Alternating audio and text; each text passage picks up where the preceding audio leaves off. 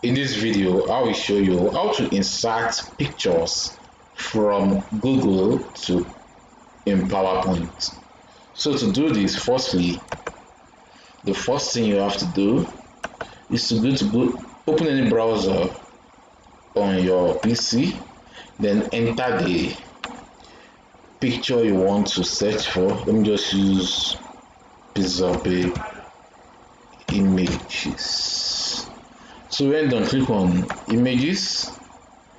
Just search for the name of the image you are trying to search for. So when done, you can scroll down and select any image of your choice. So let's say you want to use this one for example. So click on the image you want to use.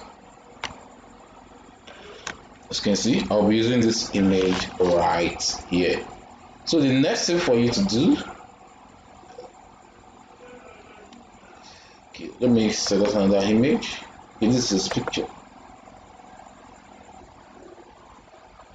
So when it has finished loading, the next thing for you to do is to right click on the image, then you click on save image as. Then click on, you can select the location you want to save the image to. So I'll be saving it to my desktop. As you can see, trees, and then you click on save. As you can see, it's now downloading to your PC.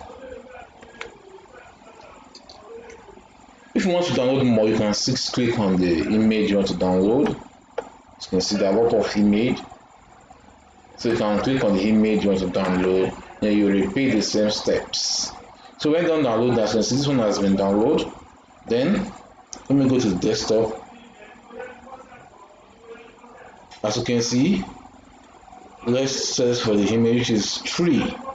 Okay, right now as you can see, here is the image I just downloaded, which is this one.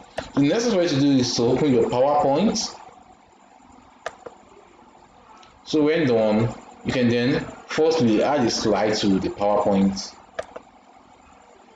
Select any one of your choice. You can select any one.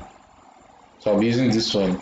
So when done, you can then select the image you want to use. So pictures. Then select the location where you have the picture. So I have it on my desktop. So as you can see, tree.